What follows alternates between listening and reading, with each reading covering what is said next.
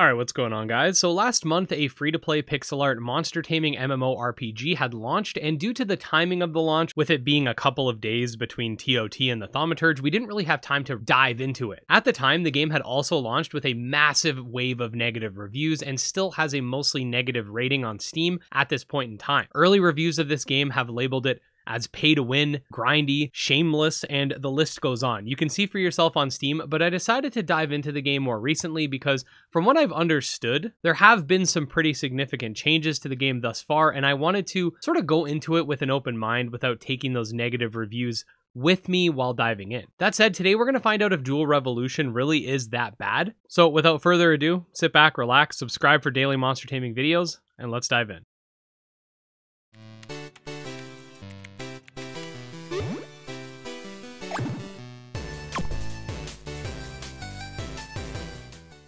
Okay, so for context, I've mostly played the early game thus far, which is the portion of the game that I find the most negative reviews on, and I'm going to be talking about some of my criticisms and praise, and then sort of give you guys my opinion at the end. So first of all, while the game has been adjusted from what I understand, there are still some criticisms that I think are valid and permeate to this day. The game starts out like your typical monster taming game. You go find your starter, learn how to catch stuff, and then you're sort of on your own from there. The problem, however, is that when you start out, you're actually level 2, which is the same level, if not lower than the levels you'll find in the first route in the grass, which makes the game grindy for no reason. I don't believe being under-leveled is necessarily a challenge because you could still beat the enemies in the grass with relative ease, at least with the fire starter. That's who I chose. It's more just a fact that after I beat an enemy, my HP's low, so I have to run back to the healing station, rinse and repeat. The game does have healing pads that you can actually set on a route in order to have a half an hour of basically heals right next to you, but these are a limited resource and cost real currency in order to get more of. The capture rates for monsters are also quite low. Even the monsters on the second route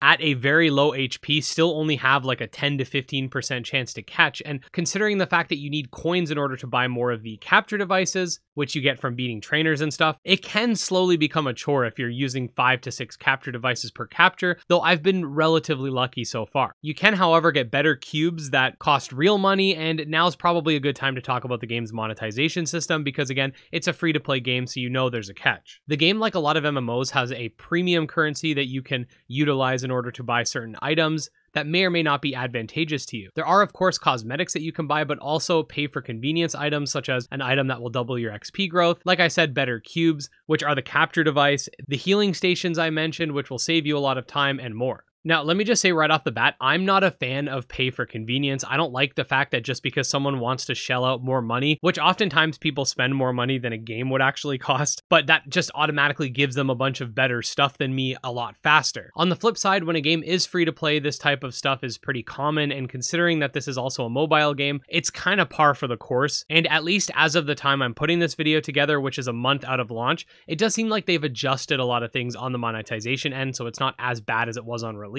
I know they've made a few items in the shops cheaper, and again, while I'd prefer that the monetization was only cosmetic, I can't harp too much on a solo dev trying to monetize an aspect of their game, especially when it's an MMORPG where there are server costs and constant updates. Some of my other complaints or criticisms about the game aren't really deal breakers. I don't like that there's a stamina bar when you're running because it's not like it's a platformer like Cassette Beasts. It just seems unnecessary. I think that there can be a little bit of jank when trying to talk to people, and I've seen a few frame rate drops here and there despite me having a 4060. Now, despite some of the issues that the game definitely has, which will hopefully be ironed out as development progresses, there are actually a few aspects to the game that I quite like. First of all, the combat system is sort of like an ATB or active time battle in that you gain energy over time and then can execute your attacks. The combat is actually semi-real time, which is a nice change of pace since most monster taming games follow the same HP and stamina bar system that is turn-based and not too dissimilar from Pokemon. The game also actually feels like an MMO, more so than a lot of the MMOs we've seen in the genre. Right now you can find Easter eggs scattered throughout the game because it's April and you can hand some of these eggs in for prizes. It's nice to have like a little event like that. I will say some of the prizes are kind of overpriced, but it's still a cool thing, and there are other aspects to this game too, like the 2-man dungeons where you need 2 people to navigate a cave system that is an optional area. Stuff like this makes the game feel a little more connected than just having everybody running around around doing their own thing. There is also a battle arena where you can enter to challenge either humans or bots, and it's really non-invasive. You just walk into the room and then queue up, and that makes the game feel a little more alive. I can't speak for how the game originally launched. There are a ton of negative reviews, like I said, but I think at this point in time, at least from what I've played thus far, the game's not perfect. It definitely has grind issues, which I hope they try to circumvent a little bit, but it's definitely worth giving a shot because it's free to play, and it seems like the developers have actually been listening to feedback and criticism, which is really important in these types of live service games. So is Duel Revolution that bad? Honestly, no. I'm not going to say it's the best monster taming game to ever grace the surface of the earth, but I think that if the game had launched in its current state right now, the reviews would at least be mixed, if not positive, versus the overwhelming amount of negative reviews that have about 20 minutes of playtime. You might enjoy this game, you might not, but at the end of the day, like I said, it's free, so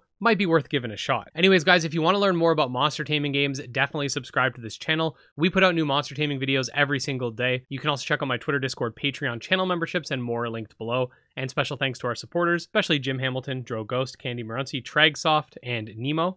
And I'll see you next time. Peace.